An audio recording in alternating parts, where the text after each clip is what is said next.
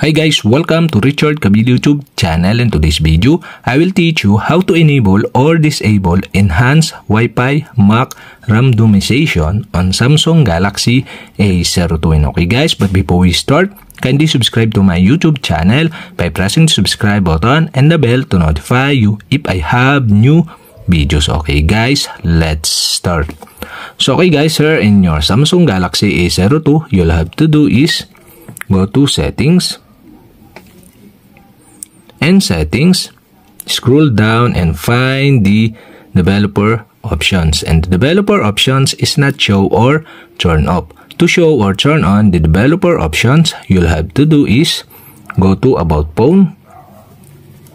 Here in about phone, go to software information. Okay, tap this, and software information, you can see here the build number.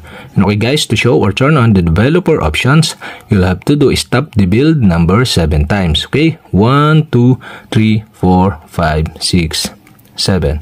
And the developer mode has been turned on. And okay guys, go back and go back again. And now here in settings, you can see now the developer options. Okay, you can see below. So okay guys, you'll have to do is tap the developer options. And developer options, scroll down and go to networking section. Here in networking section, you can see here the enhanced Wi-Fi Mac randomization. And on the right side of this, you can see the switch button. And okay guys, to enable the enhanced Wi-Fi Mac randomization, you'll have to do is switch on the switch button on the right side. If this turn on, change this phone MAC address each time it connects to a network that has MAC randomization turn on. And that's it. Okay, you have successfully enabled. And to disable again, you'll have to do is switch off the switch button on the right side.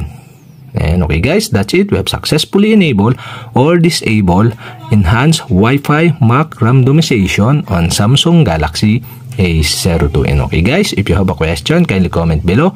And don't forget to hit the subscribe button and the bell to notify you if I have new videos. Okay guys, thank you for watching.